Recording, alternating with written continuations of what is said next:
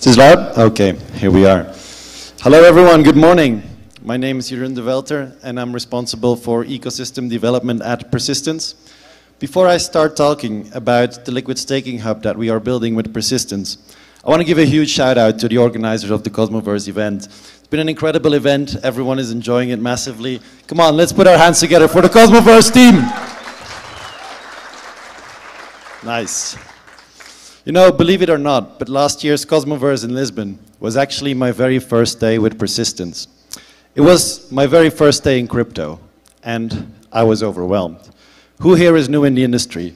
Can I see some hands? Who's new into the industry or into the Cosmos ecosystem? All right. Are you feeling overwhelmed? Yes? I must admit, I was super overwhelmed on my first day.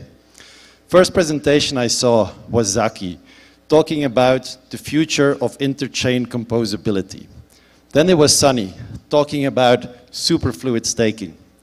And then there was my colleague Abhitesh, talking about liquid staking. And I was like, what is all of this? I was so confused. Now, that was less than 1 year ago. So now, 1 year later, I'm standing here in front of you. And it feels like I'm talking to a group of friends. That's the power of the Cosmos ecosystem. And I'm incredibly grateful to be a part of it. So if you're new to the Cosmos ecosystem and you feel overwhelmed, don't be. It's all going to be fine. The ecosystem is super welcoming, and we're all here to help and contribute. Now, I bet you guys are here to learn more about persistence and pSTAKE. Maybe you want to learn some more about liquid staking. Maybe you want to hear the latest alpha on stkATOM. Or maybe you're here for the drama and the liquid staking war.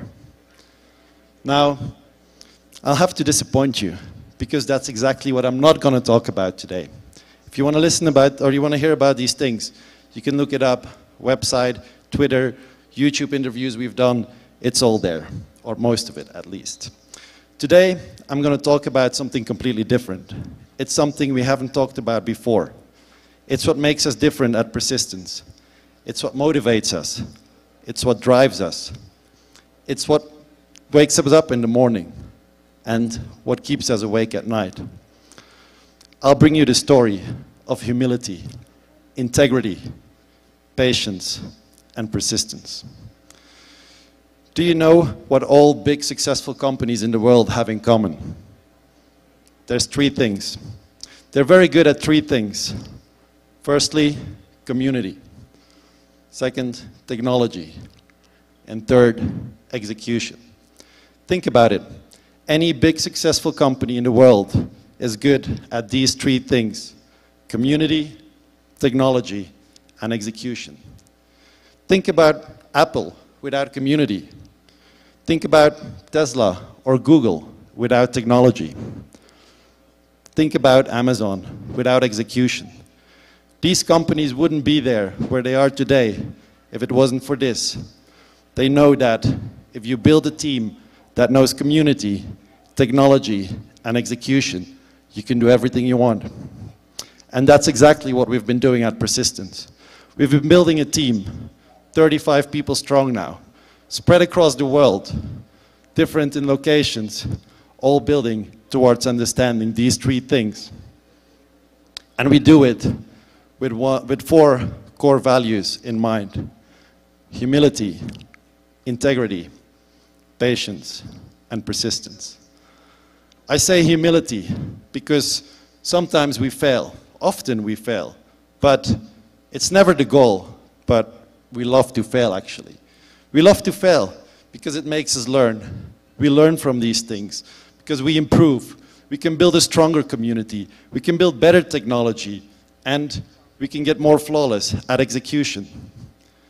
I say integrity because sometimes we make the wrong decisions, but we own up to them, and we promise to do better, and we fulfill on those promises.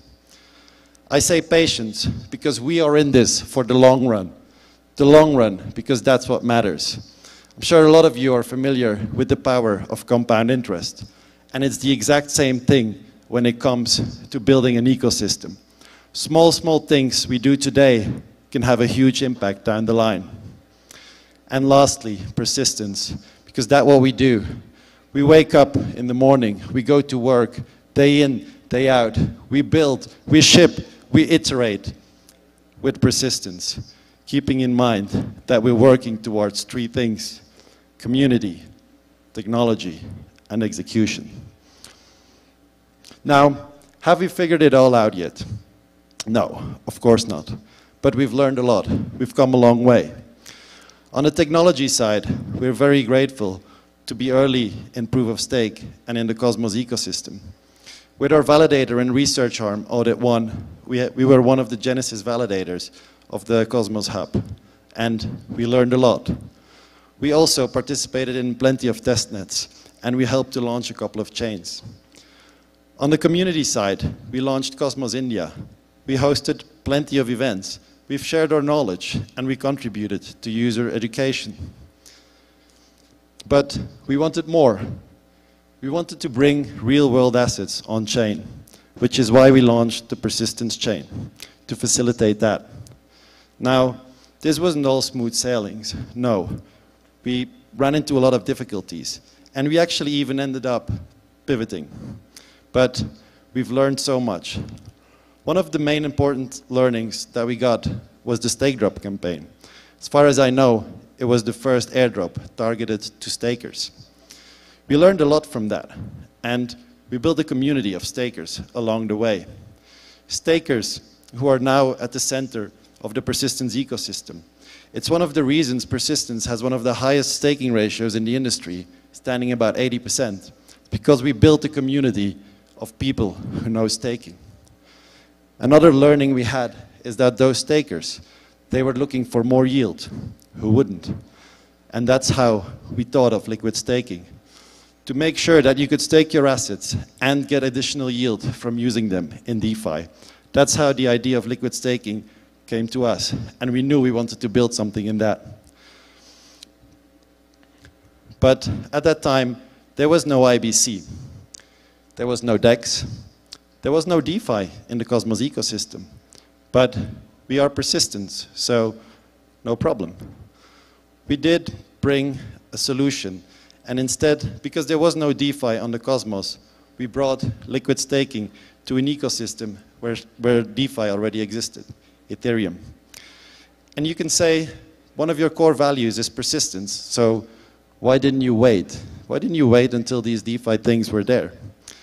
It's because we don't want to use patience as an excuse not to try, not to experiment with things. We want to keep on trying and learning, because that's how we progress. So with persistence, we continued, and we built liquid staking on Ethereum with a bridge, and it worked. We brought interchain liquid staking about a year ago, but we faced a lot of critique for doing so. People said it was too expensive. People said it was too complicated. People said it was insecure. And with a lot of humility, we accepted those critiques, and we worked towards solutions. We provided Biconomy gasless, so you could trade gases on Ethereum for free. It was complicated, but we spent hours and hours, days, on user education, guiding them through the complicated processes we created. And on the security side, we made sure things were secure. We had multiple audits, because that's something we'll never compromise on.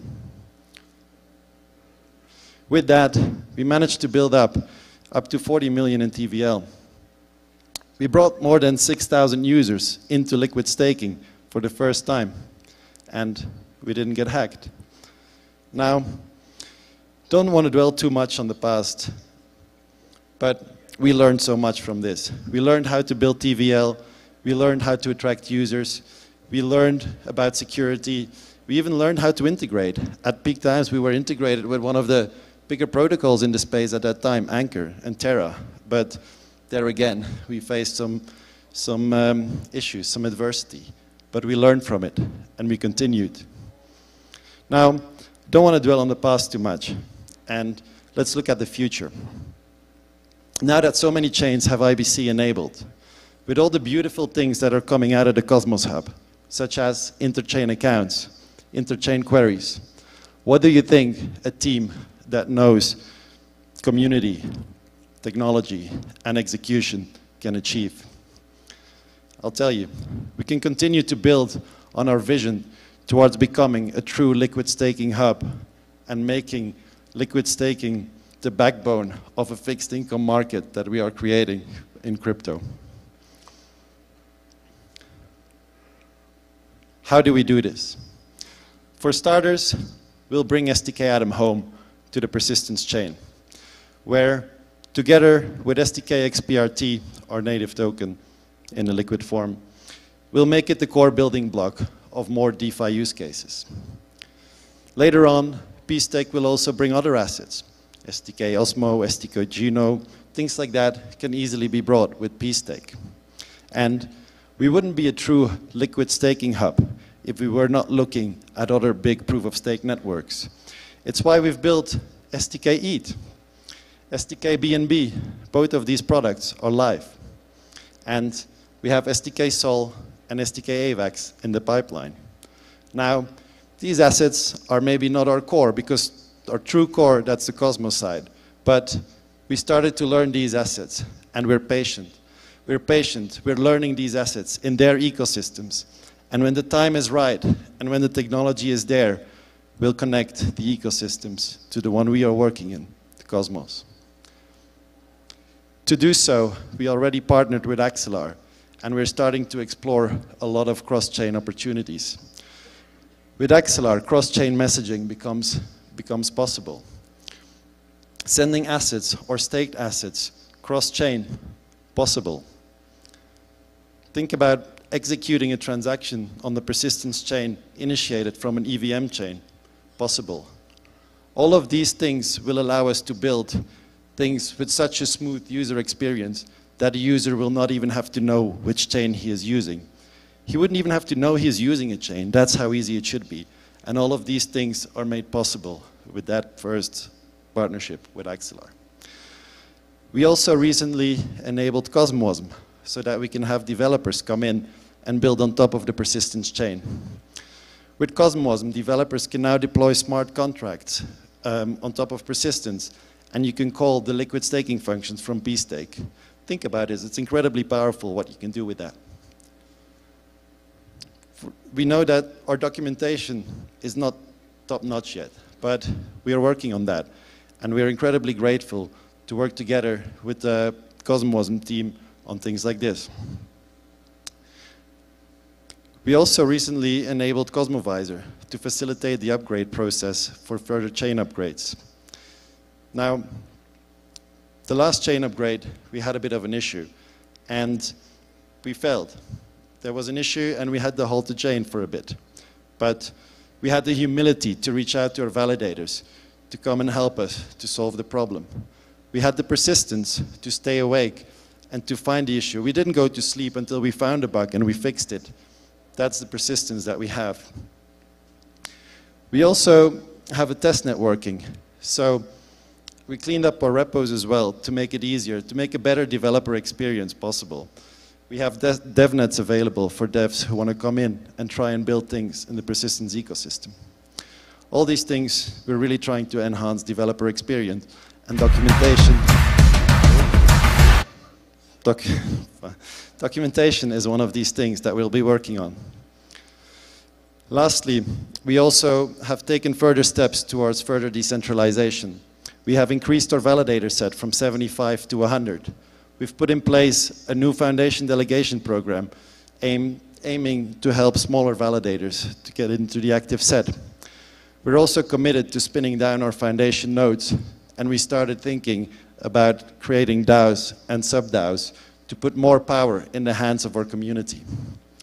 Now, with all these building blocks, I'm confident that with persistence, we're truly set up to do amazing things and build the liquid staking hub that we want to build.